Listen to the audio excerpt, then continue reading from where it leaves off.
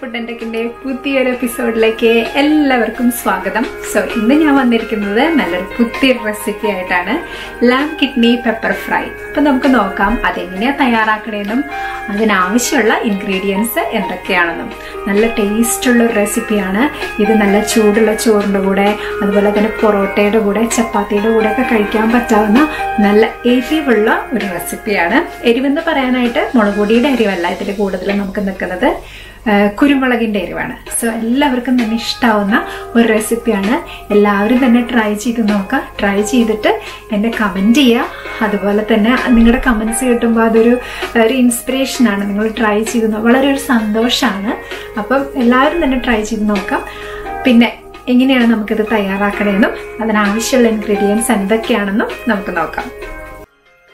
So ലാം kidney pepper ഫ്രൈക്ക് ആവശ്യമുള്ള സാധനങ്ങളാണ് ഞാനിനി കാണിക്കാൻ പോകുന്നത്.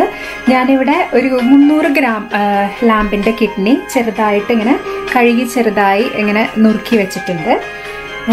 പിന്നെ ഒരു സവോള, ഞാനിപ്പോൾ 300 ഗ്രാം എടുത്തിട്ടുള്ളൂ. അതുകൊണ്ട് ഞാൻ ഒരു സവോളയും ഒരു 5 ചെറിയ ഉള്ളി ഇങ്ങനെ ചെറുതാക്കി അരിഞ്ഞു വെച്ചിട്ടുണ്ട്. പിന്നെ ഇഞ്ചി, പച്ചമുളക്. ഇഞ്ചി ഞാനൊരു ചെറിയ കഷ്ണം, പച്ചമുളക് പച്ചമുളക് 2 എണ്ണം, പിന്നെ വെളുത്തുള്ളി എന്ന് പറയുന്നത് ഒരു 5 അല്ലി എടുത്തിട്ടുണ്ട്. ഇതെല്ലാം കൂടെ ഞാൻ ചതച്ച് വെച്ചിട്ടുണ്ട്. പിന്നെ ഒരു തക്കാളി, അത് നമുക്ക് ആ സമയമാകുമ്പോൾ നമുക്ക് അരിഞ്ഞ് ഇടാം. പിന്നെ ഉപ്പ് ആവശ്യത്തിന്. പിന്നെ ഇതിലേക്ക് ആവശ്യമുള്ള പൊടികളാണ് ഇനി ഞാൻ പറയാൻ പോകുന്നത്. മഞ്ഞൾപ്പൊടി, അത് ഞാൻ ആ സമയത്ത് ഇടുന്ന സമയത്ത് നിങ്ങൾക്ക് അളവ് പറഞ്ഞുതരാം. പിന്നെ കൊറിയാണ്ടർ പൗഡർ, മല്ലിപ്പൊടി, പിന്നെ ചില്ലി പൗഡർ, പിന്നെ ഞാനിതിലേക്ക് മട്ടൺ മസാലയാണ് എടുത്തിരിക്കുന്നത്. പിന്നെ നമ്മുടെ ഏറ്റവും ഫേവറേറ്റ് ആയിട്ടുള്ളതും ഇതിൻ്റെ ടേസ്റ്റ് കൂട്ടുന്നതുമായ പെപ്പർ. അത് നന്നായിട്ട് ഒത്തിരി പൊടിച്ചതല്ല, ഇച്ചിരി ക്രഷ് ചെയ്തെടുത്തിരിക്കുന്ന പെപ്പറാണ്. അപ്പം നമുക്ക് നോക്കാം ഇനി ഇതെങ്ങനെയാണ് തയ്യാറാക്കണേന്ന്. അപ്പം ഞാനിവിടെ ഒരു പാൻ വെച്ചിട്ടുണ്ട്. പാൻ വെച്ചിട്ട് ഞാൻ അതിലോട്ട് ഓയിൽ ഒഴിച്ചു കൊടുക്കുകയാണ്. സൺഫ്ലവർ ഓയിലാണ് ഞാനിവിടെ ഉപയോഗിക്കുന്നത്. കുറച്ചും കൂടെ ടേസ്റ്റ് വെളിച്ചെണ്ണയാണ്. നമ്മുടെ തേങ്ങ വെളിച്ചെണ്ണയാണ് ഏറ്റവും കൂടുതൽ നല്ലത്. പക്ഷെ ഞാനിപ്പം നിങ്ങൾക്കറിയാമല്ലോ, ഇവിടെ എപ്പോഴും നമുക്ക് വെളിച്ചെണ്ണ ഇപ്പോൾ കുഴപ്പമില്ല, ഇവിടെ സമ്മർ ആയതുകൊണ്ട് കുഴപ്പമില്ല. പക്ഷെ ഞാനെന്തായാലും സൺഫ്ലവർ ഓയിലാണ് ഉണ്ടാക്കുന്നത്.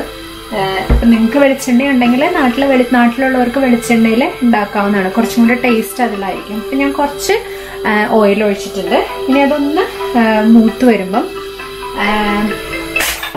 നമുക്ക് അതിലോട്ട് ഇച്ചിരി മഞ്ഞൾപ്പൊടി, തീ എപ്പോഴും ലോ ഫ്ലെയിമിൽ വെക്കുക പൊടികൾ ഇടുന്ന കാരണം. നമ്മളിപ്പം എന്താ ചെയ്യാൻ പോകണമെന്ന് വെച്ച് കഴിഞ്ഞാൽ, നമ്മൾ ഈ കിഡ്നീനെ, ലാമ്പിൻ്റെ കിഡ്നീനെ നമ്മളൊന്ന് ജസ്റ്റ് ഒന്ന് സോട്ട് ചെയ്തെടുത്തിട്ട് നമ്മളൊന്ന് വേവിച്ചെടുക്കാൻ പോവാണ്. ഇപ്പോൾ ഇത് ലാമ്പിൻ്റെ ആയതുകൊണ്ട് അത്ര വേവ് ഉണ്ടാവില്ല. അപ്പം ഇച്ചിരി കൂടെ മൂത്ത ആടിൻ്റെ ഒക്കെ ആണെങ്കിൽ നിങ്ങൾ എന്താ പറയുക, നമ്മൾ കുക്കറിൽ അടിച്ചെടുക്കണം. ഇതിപ്പോൾ ചെറിയ ആട്ടിൻകുട്ടിയുടെ ആയതുകൊണ്ട് അത്ര മൂപ്പ് വേണ്ട. അപ്പം ജസ്റ്റ് ഒന്ന് വേവിച്ചെടുത്താൽ മതി. അപ്പം ഞാൻ ആ മഞ്ഞളൊന്ന് ചെറുതായിട്ട് ഇങ്ങനെ ആ എണ്ണയ്ക്കകത്തിട്ടൊന്ന് മൂപ്പിച്ചെടുക്കുന്നുണ്ട്. അതൊന്ന് മൂത്ത് വരുന്ന സമയമാകുമ്പോൾ നമ്മൾ മുളക് പൊടി ഞാൻ വളരെ കുറച്ച് ഇടുന്നുള്ളൂ. 1/2 ടീസ്പൂണാണ് ഇടുന്നത്. മഞ്ഞൾപ്പൊടി ഞാൻ 1/2 ടീസ്പൂണാണ് ഇട്ടത്.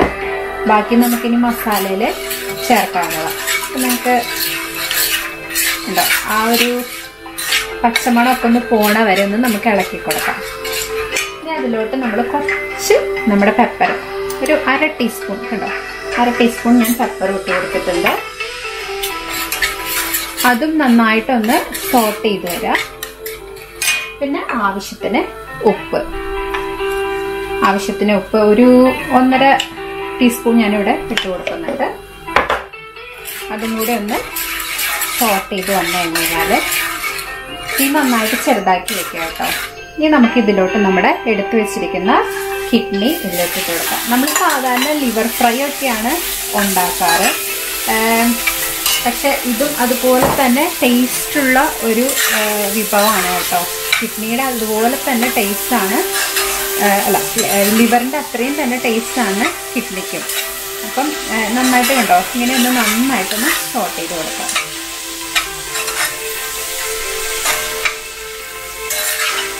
ഇത് നമുക്കൊന്ന് നന്നായിട്ടൊന്ന് വേവിച്ചെടുക്കണം. മൂടി വെച്ച് വേവിച്ചെടുക്കാം. ഒരു ഒരു 25 മിനിറ്റോളം മതിയായിരിക്കും. എന്നിട്ട് നമുക്കൊന്ന് നോക്കാം. ഒരു 25 മിനിറ്റ് ഒന്ന് നന്നായിട്ട് മൂടി വെച്ച് വേവിച്ചെടുക്കാം. എന്നിട്ട് നമുക്ക് നോക്കാം ഇത് വെന്തിട്ടുണ്ടോയെന്ന്, വേവ് വേണോന്ന്. സാധാരണ 25 മിനിറ്റ് മതി, കാരണം അതിനുള്ള ക്വാണ്ടിറ്റി ഇല്ല, ഞാൻ കുറച്ചേ എടുത്തിട്ടുള്ളൂ. ഇതൊന്ന് നന്നായിട്ട് മൂത്ത് വരണ വരെ നമുക്കൊന്ന് വെയിറ്റ് ചെയ്യാം. അപ്പോൾ ഇപ്പോൾ ഒരു 15 മിനിറ്റ് ആയിട്ടുണ്ട് വേവിക്കാനായിട്ട്. നമുക്കൊന്ന് തുറന്ന് നോക്കാം, എന്നിട്ട് ഒന്ന് ഇളക്കി കൊടുക്കാം. ഇതിൽ പ്രത്യേകം പറയേണ്ട കാര്യം എന്താണെന്ന് വെച്ച് കഴിഞ്ഞാൽ, നിങ്ങൾ തീരെ വെള്ളം ഒഴിക്കരുത്. നമ്മൾ ആ ഒരു മഞ്ഞൾപ്പൊടിയും മുളക് പൊടിയും കുരുമുളക് പൊടി ഇട്ട് സോട്ട് ചെയ്ത് അങ്ങനെ തന്നെ ആ ഇറച്ചി ഇടുക.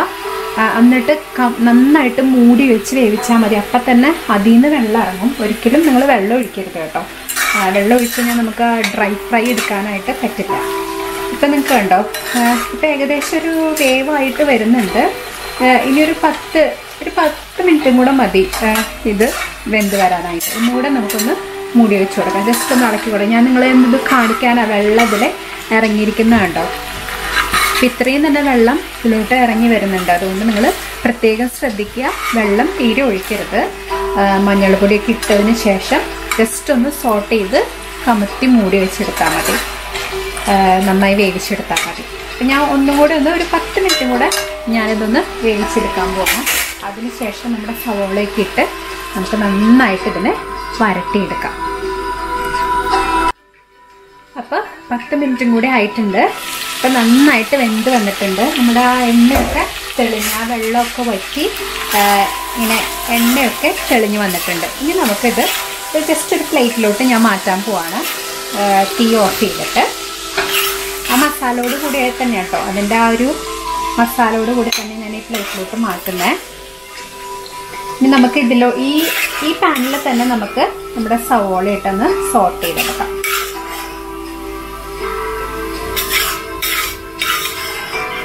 ഇത് വളരെ ടേസ്റ്റുള്ള ഒരു റെസിപ്പി ആട്ടോ. അതുകൊണ്ട് എല്ലാവരും ഇത് ട്രൈ ചെയ്തിട്ട് എനിക്ക് കമൻറ്റ് ബോക്സിൽ നിങ്ങളുടെ അഭിപ്രായങ്ങൾ ഇടണം. നിങ്ങൾ ട്രൈ ചെയ്തിട്ട് എങ്ങനെയുണ്ടെന്ന്. ഇനി നമുക്കിതൊന്ന് മാറ്റി വയ്ക്കാം. ഇനി നമ്മുടെ പാൻ വീണ്ടും ഓണാക്കി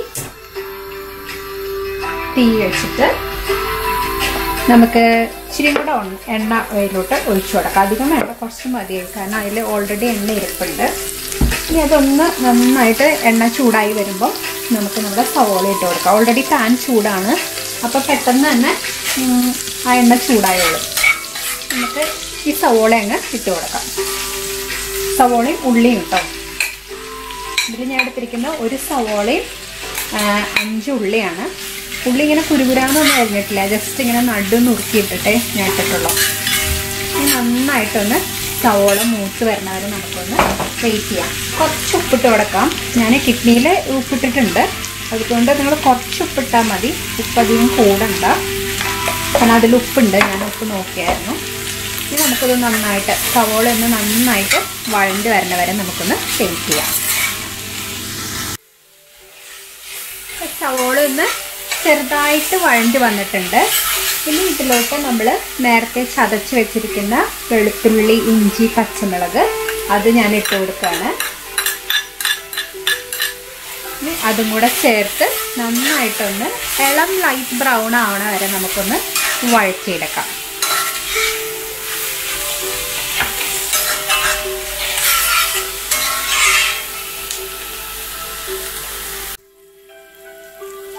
അപ്പം നമ്മുടെ സവോളയും പച്ചമുളകും ഇഞ്ചി, വെളുത്തുള്ളി ഇതെല്ലാം നന്നായിട്ട് വാടി വന്നിട്ടുണ്ട്. ഇപ്പം നിങ്ങൾക്ക് കാണാം ഒരു ഇളം ലൈറ്റ് ബ്രൗൺ ആയിട്ട് വന്നിട്ടുണ്ട്.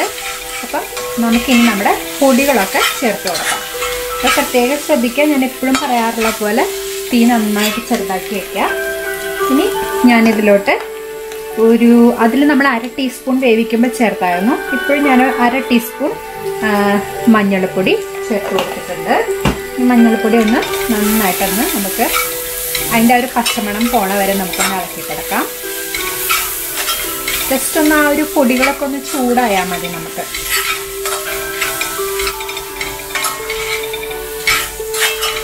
ഇനി നമുക്ക് നമ്മുടെ മല്ലിപ്പൊടി ഇട്ട് കൊടുക്കാം. മല്ലിപ്പൊടി 1 ടീസ്പൂണാണ് ഞാൻ ഇട്ട് കൊടുക്കുന്നത്. 1.5 ഇട്ട് കൊടുത്തോളൂ, 1.5 ടീസ്പൂൺ. അതും നന്നായിട്ടൊന്ന് അതിൻ്റെ ഒരു പച്ചമണം പോണ വരെ നമുക്കൊന്ന് ഇളക്കി കൊടുക്കാം.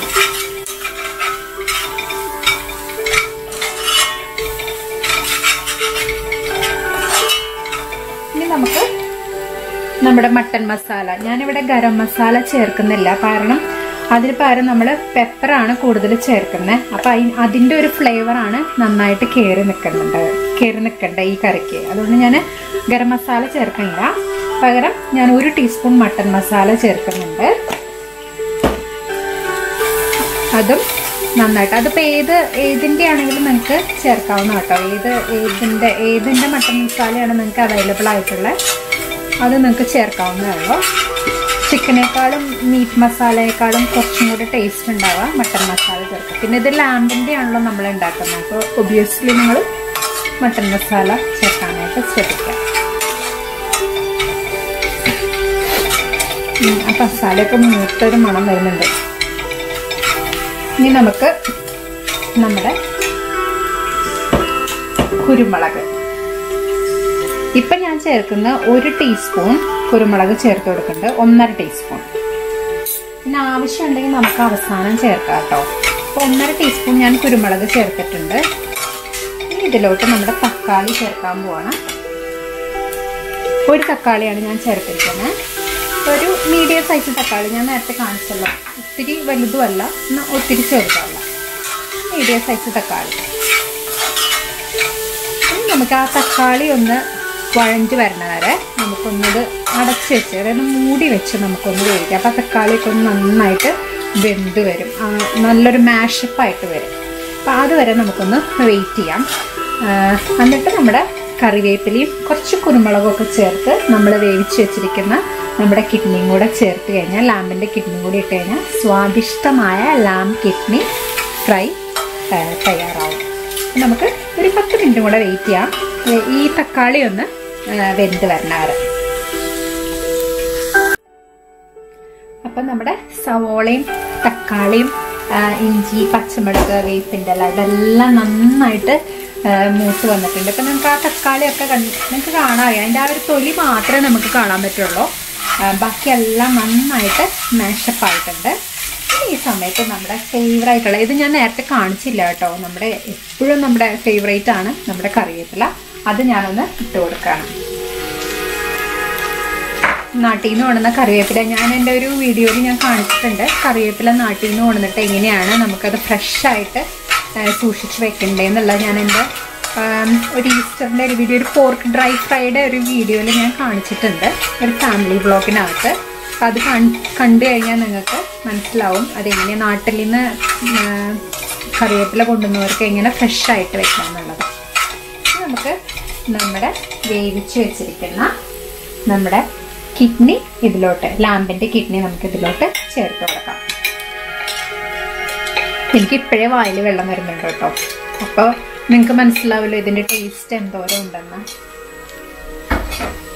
നമുക്കിത് നന്നായിട്ടൊന്ന് വഴറ്റിയെടുക്കാം. ഇതെന്തോരം നിങ്ങൾക്ക് ഡ്രൈ ആവുന്ന അത്രയും ഇതിൻ്റെ ടേസ്റ്റ് കൂടും. അപ്പം നന്നായിട്ട് ഒരു മീഡിയം ഫ്ലെയിമിൽ, ഒത്തിരി ഹൈ ഫ്ലെയിമിലല്ല, ഒരു മീഡിയം ഫ്ലെയിമിലിട്ടിട്ട് നമുക്ക് നന്നായിട്ടൊന്ന് ഡ്രൈ ആയിട്ട് ഫ്രൈ ചെയ്തെടുക്കാം. എന്നിട്ട് അവസാനം നമുക്ക് ആവശ്യമുണ്ടെങ്കിൽ, ഇപ്പോൾ കുരുമുളകിൻ്റെ ഒരു സ്മെല്ലും എനിക്ക് നന്നായിട്ട് കിട്ടുന്നുണ്ട്. പിന്നെ നമുക്ക് നന്നായി ഡ്രൈ ചെയ്ത് വരുമ്പം ഇച്ചിരിയും കൂടെ കുരുമുളക് ആവശ്യമുണ്ടെങ്കിൽ മാത്രം നമുക്ക് ഇച്ചിരിയും കൂടെ ചേർത്ത് കൊടുക്കാം. കുരുമുളക് എന്തോരം ഇടുന്നോ അത്രയും ഈ കറിക്ക് ടേസ്റ്റ് കൂടും. കാരണം നമ്മൾ വേറെ ഒന്നും ഇതിൽ ചേർക്കുന്നത്, ആകെ 2 പച്ചമുളകും 1 ടീസ്പൂൺ മാത്രമേ ഞാൻ മുളക് പൊടി ചേർത്തിട്ടുള്ളൂ. അപ്പം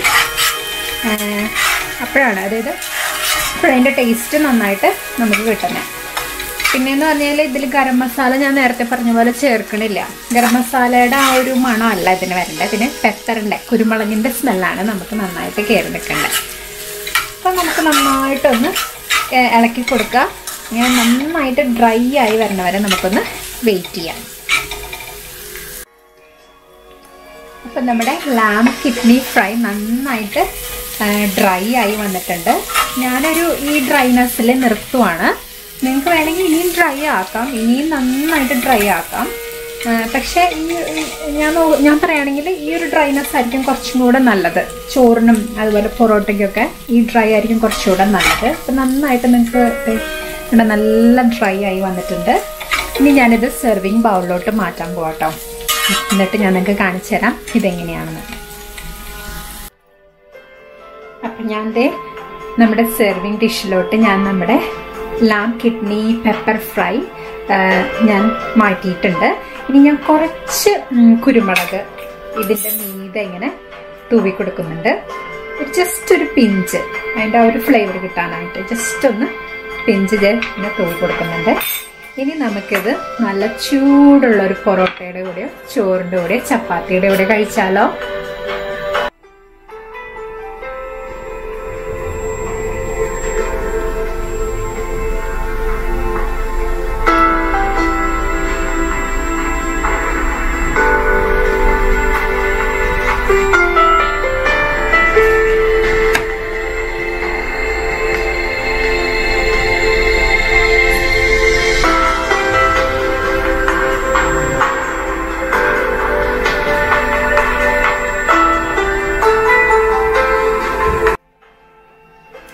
അപ്പൊ നമ്മുടെ സ്വാദിഷ്ടമായ ലാം കിഡ്നി ഫ്രൈ പെപ്പർ ഫ്രൈ ഇവിടെ തയ്യാറായിട്ടുണ്ട്.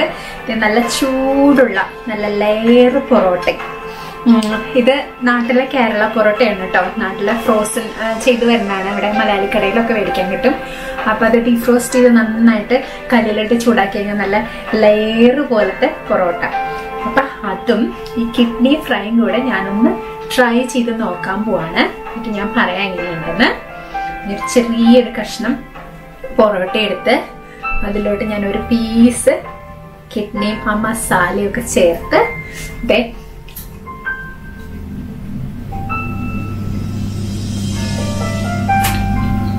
ഒന്നും പറയാനില്ല, സൂപ്പർ ടേസ്റ്റ് ആണ്. അപ്പൊ എല്ലാവരും ട്രൈ ചെയ്ത് നോക്കാം. ഇങ്ങനെയൊക്കെ കഴിക്കുന്നത് കണ്ടിട്ട് നിങ്ങൾക്ക് ട്രൈ ചെയ്യാനായിട്ട് താല്പര്യമില്ലേ? പിന്നെ എങ്ങനെയാ എൻ്റെ ഈ ചാനൽ സബ്സ്ക്രൈബ് ചെയ്യാതിരിക്കാനായിട്ട് നിങ്ങൾക്ക് പറ്റാം. അപ്പൊ എല്ലാവരും തന്നെ സബ്സ്ക്രൈബ് ചെയ്യുക, ഷെയർ ചെയ്യുക, ലൈക്ക് ചെയ്യുക. അതുപോലെ തന്നെ ഈ റെസിപ്പി ട്രൈ ചെയ്തിട്ട് നിങ്ങൾ എൻ്റെ കമന്റ് ബോക്സിൽ കമന്റ് ചെയ്യുക. അപ്പൊ ഇനിയൊരു പുതിയൊരു വീഡിയോ ആയിട്ട് നമുക്ക് അടുത്ത എപ്പിസോഡിൽ കാണാം. Till then signing off by travel for food and tech.